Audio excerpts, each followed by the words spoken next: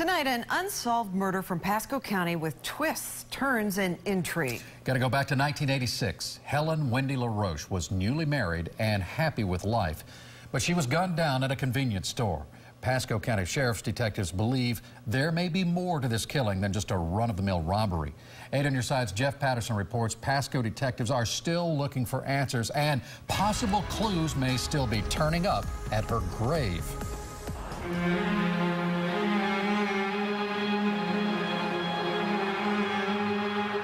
June 29th, 1986, working alone at night in a secluded convenience store on US 19.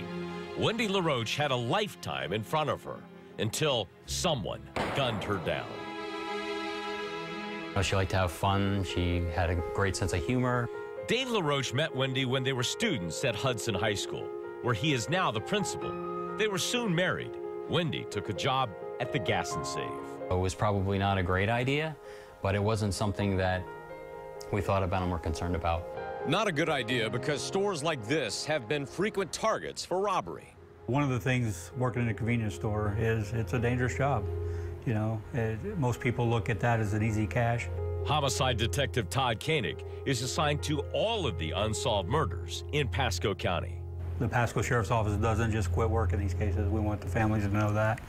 On the night of June 29th, Dave went to the Gas and Save to trade out cars with his wife. I remember she was closing the store. He left her car in the parking lot, her driver's license on the seat, and told Wendy good night.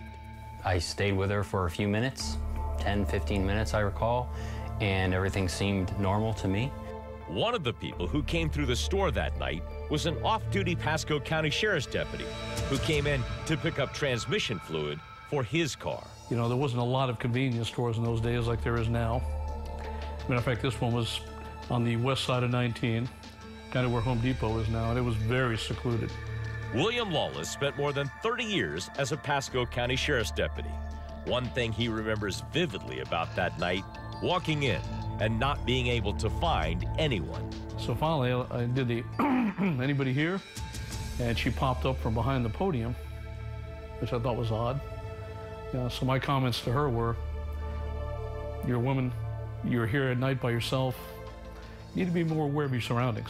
10 minutes after Lawless left, another customer came in, pumped gas, then went into the store and found Wendy's lifeless body in a back room, already dead from multiple gunshots. Pasco County deputies found cash still in the register, and detectives determined Wendy was shot at very close range. Some of the injuries that she sustained looked more personal. At the start, Pasco detectives even looked at Dave. We went through the whole gamut. I'm sure initially I was one of the people that they were focused on. There was even talk that another man was pursuing her. There was one individual that wanted to date her, although she was married, wanted to date her, wanted to take her mudding that night. And then there is this strange fact. Over the last 30 years, when Dave Laroche has been to his wife's grave, he finds things. Sometimes there are flowers, artificial and otherwise, left at the site that I know nobody from my family has ever left there.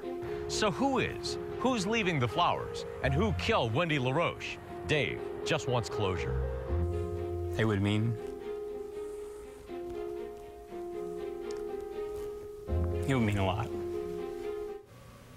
Yeah, he really choked up there. Obviously, he wants closure in all of this. After all of these years, Dave would truly like to know who killed his young wife and why. And as in many homicide cases, people do talk after time. And Detective Koenig says he just needs one person to come forward with the right information to tie all of these pieces together. And what about the items left at the grave? Anything to that? You know, there could be something to that, or it could be something as simple as a high school friend, somebody that she knew back then, somebody she was close to. Her family's out of the area, his family didn't leave it. It might have been just a friend, or it could be somebody who knows something about this. And if that's the case, Detective Koenig would like to know about it. Well, we'd like to hear this got solved as well. Yeah. Thanks, Jeff. And now we have